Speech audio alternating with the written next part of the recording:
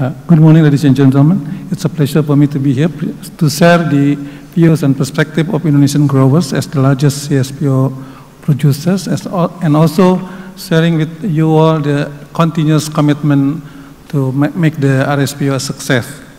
My presentation is going to touch upon three aspects: international market for green products, business environment, and Indonesian CSPO and growth opportunities.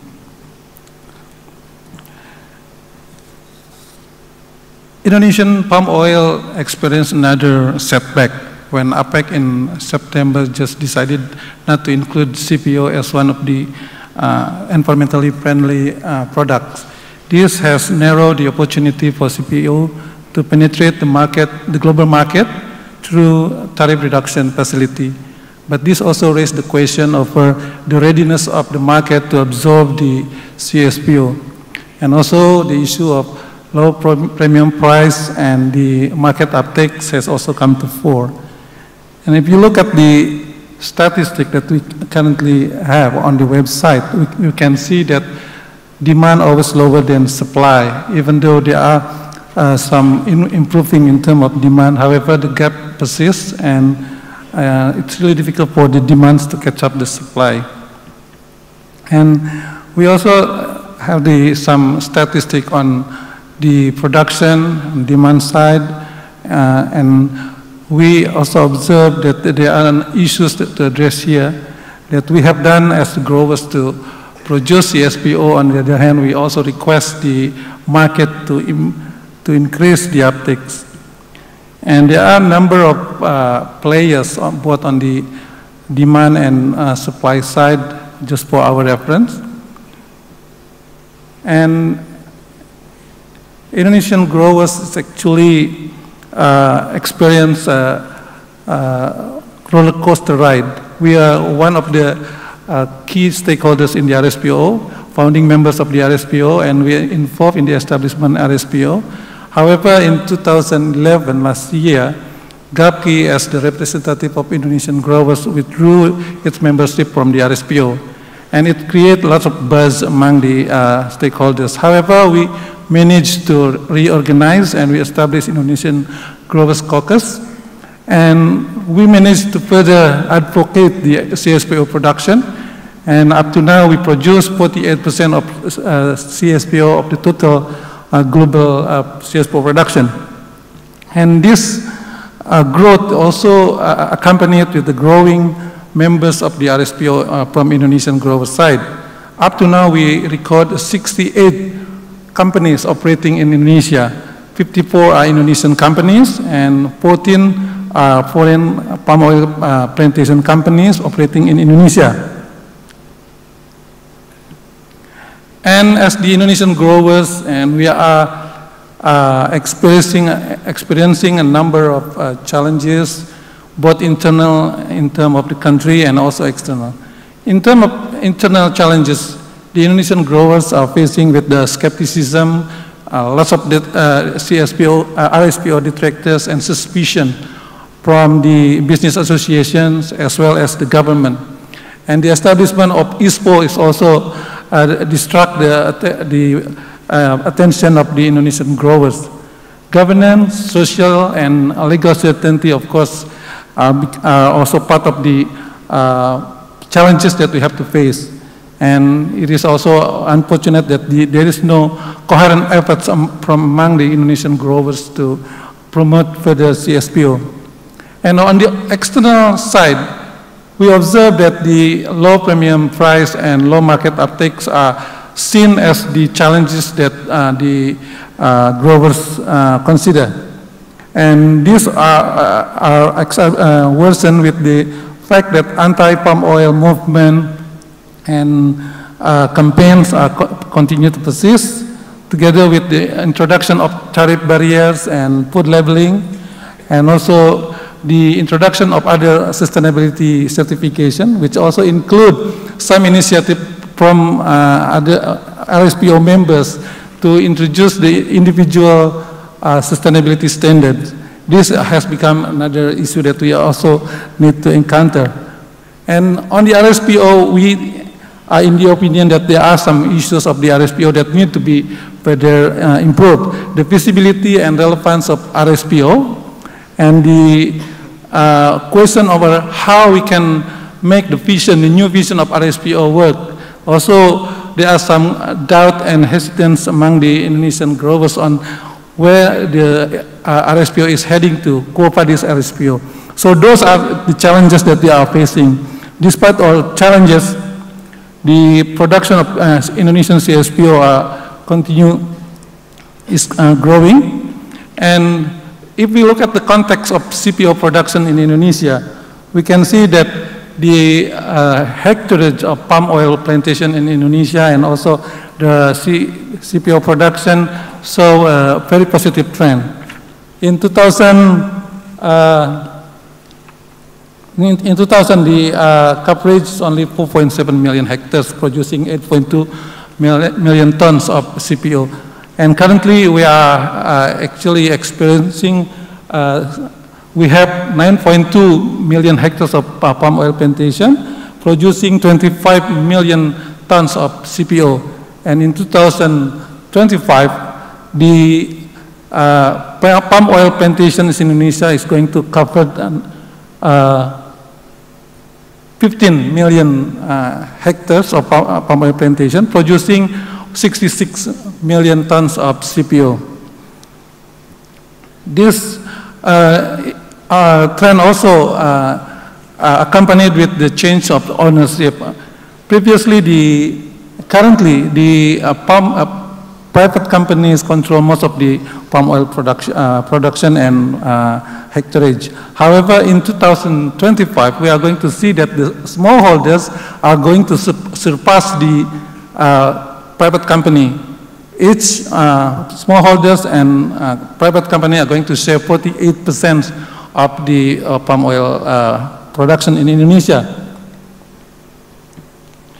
Those expansion and development are made possible due to the following policies. The policies in Indonesia is very favorable to palm oil development, and the government is fully supportive to further develop palm oil in a sustainable way. And also the government has highlighted the priority on the smallholders development, and also support for the development of value-added industry and boosting the efficiency of CPO production. Indonesian growers are key RSPO stakeholders, and we also recognize that the RSPO has revolutionized the way we operate, has revolutionized the palm oil industry in Indonesia. And the RSPO has raised the bars of sustainability standard. And we look at the contribution of Indonesian CPO to the world. Currently, Indonesia produces 48% of the total global CPO of the world. And in terms of the RSPO certified plantation areas, Indonesia also produces 48% of the total CSPO. And in October, I think in this month, we produced the area under the RSPO certified area is stand at 628,000 hectares. And in terms of the CSPO, we produce 48% of the CSPO, producing 3 million tons of CSPO this year, and it's going to increase. CSPKO also observed experiencing the same trend. From zero in 2008, currently we are producing 690,000 tons of CSPKO. And if you look at the forecast of the CPO and CSPO production, we are quite confident that in 2025 we are going to reach 66 million tons of CPO. And it's going to raise incrementally, and the production is going to contribute 57% of the global CPO production. And based on this trend and increase production, we developed two scenarios. The first scenario is rather realistic and conservative. We are in the opinion that in 2025, Indonesian palm oil is 36% of the palm oil will be under the RSPO certified areas. And roughly we are going to produce 24 million tons of CSPO in 2025. And in terms of second forecast, in the second scenario, if we are able to encourage Indonesian growers to become members and committed to certify their CPO, we are going to see that 64% of the Indonesian CPO will be CSPO. And under this scenario, we are going to see 42 million of CSPO are going to be produced in 2025. So based on the figures and facts that are presented, we Indonesian growers, we can declare ourselves as a champion of sustainability. Why? Because we survive and we thrive against all odds in both domestic, against all the challenges at national level and global level. And we're also experiencing a steady growth both in the membership and certified mills and estates, as well as CSPO production. And Indonesian CSPO is going to grow from currently contributing 48% of the global CSPO to 57% in 2025.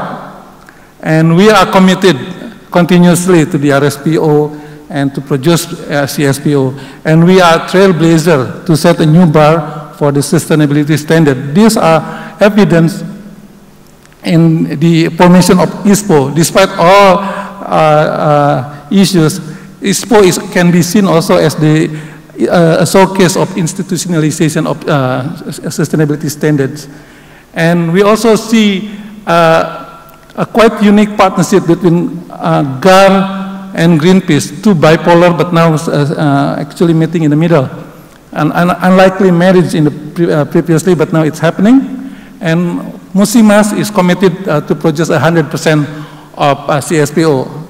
And Indonesian Growers Caucus and other forum supportive to RSPO are now established in Indonesia. So those are the trailblazers that are actually supporting the production of CSPO and advocate the RSPO in Indonesia. In a nutshell, we have done our part to produce the CSPO as the growers, and we abide by the RSPO standards. However, we demand and we plead for a more balanced and fair responsibility of all other RSPO stakeholders, a quid pro quo. We would like to see the RSPO certificates are more valued, are more recognized than the competing sustainability. How to do that? It's our homework to make sure that our certification is more valuable than others. And we would like to see the incentives of CSPO. Boosting production should be also accompanied with the increased market uptakes and also assurance for the premium price. And we would like to see the RSPO Secretariat revamped and strengthened. We want to see the RSPO Secretariat able to deliver the services for its members, not only organizing RT, but also other services that our other stakeholders are required.